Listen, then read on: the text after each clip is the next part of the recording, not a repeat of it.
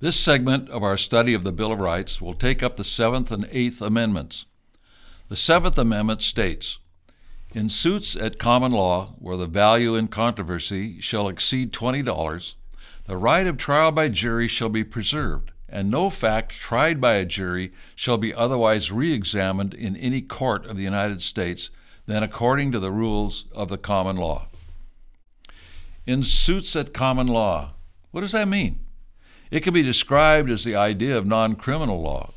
Criminal law means the involvement of what we normally think of as crime, such as murder, robbery, etc. We do not want to get into deep here, since this is basically an overview, not a law course. However, the defining characteristic of common law is that it arises as precedent in law, in that it can become autocratic by its misuse over time. In other words, what is common today may change over time into something very different from what our founders considered common law in the late 1700s. When it comes to the amount of $20 as the baseline for the right of trial by jury, the value of 20 in 1789 versus today is different after 230 years. In other words, due to inflation, $20 when the Bill of Rights was adopted is equal in value to $587 today. The Bill of Rights has not been amended to reflect this change in value due to inflation over the years. Relative to being subject to a retrial or as expressed re-examined in any court, it is according to the rules of the common law, which is basically fluid over time, but wasn't considered to be fluid at the time it was written. Much of this amendment, although not mentioned, involves property rights and suits that can arise from them.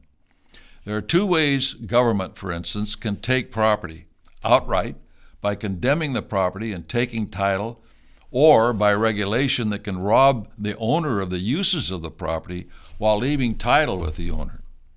The owner is rarely compensated for his loss of the use of his property. He can sue to try and get just compensation. But it's a difficult process. Property use at one time involved free use without a permit, just as today when no one needs a permit to speak. The exception to property use was upon complaint by a person of how someone else used their property which violated their property rights. In other words, you were free to use your property without that use violating the property rights of another. An example might be from old Western movies, where the evil landowner stopped up or diverted the river and deprived someone downstream of the use of the natural stream, lowering the value of the farm or ranch downstream. You have probably seen movies or television programs based on this theme.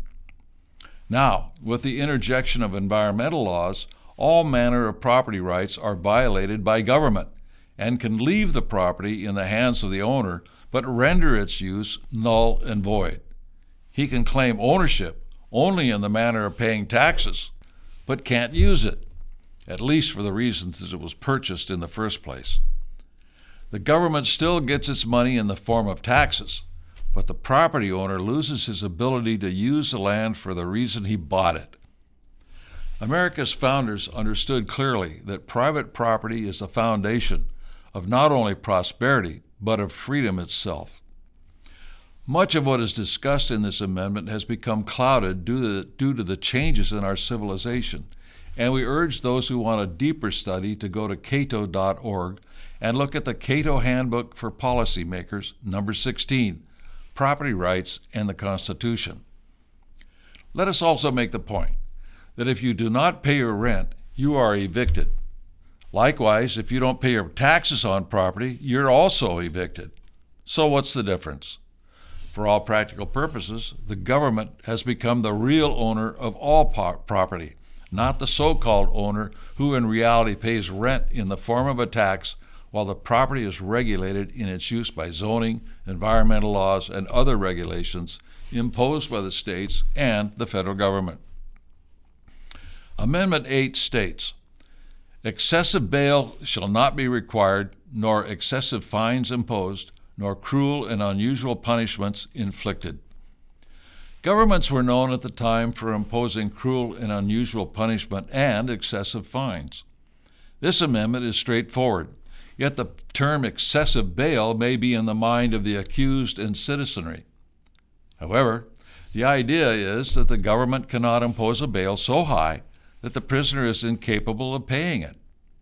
Today, bail is often paid by a bail bondsman who literally gives a loan to the prisoner to be paid back with interest because the accused cannot afford it. So, I guess you can say that if it goes through a bail bondsman, the bail is probably excessive. But the entire idea is that the government cannot set bail which the accused cannot meet, and therefore languish in jail until his trial comes up.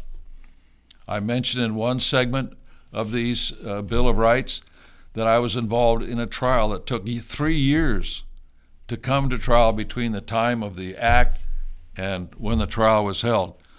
Without bail, that prisoner could be in for 3 years and found innocent, for instance. 3 years of his life destroyed. The idea of bail is to have some guarantee that an accused person will show up for his trial or forfeit the amount of the bail. In other words, the accused will not simply flee if there is a value attached to staying and being tried. The idea remains in place, but an entirely different system has sprung up over the years than that which existed when the Bill of Rights was adopted. The same reasoning was behind the idea of not imposing excessive fines, which the guilty party could not pay and therefore would be bound over to prison. This would be a means whereby the government could incarcerate an enemy of the government into prison because they could not afford to pay the fine.